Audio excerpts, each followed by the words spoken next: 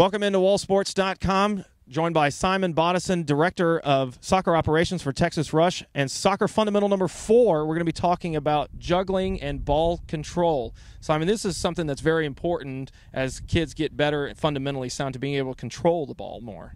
Yeah, the key to becoming a winning player or a winning team is to be able to control the ball more than the opponent. So using all the different parts of the body, if it's the head, the chest, the thighs, the feet, we always ask our players to have a close control of the ball, to have a good balance over the ball, and again, like all the other areas, the main part is to keep control of the ball away from the opponent, so you have the advantage. I think the key to the ball control is having a very delicate, soft touch.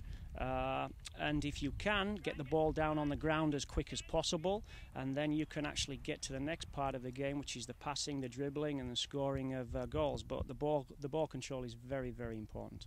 And folks, that'll do it for our Soccer Fundamental series. Big thanks to Simon Boddison and the Texas Rush Soccer Club for helping us out here. For wallsports.com, I'm Brian Duvall.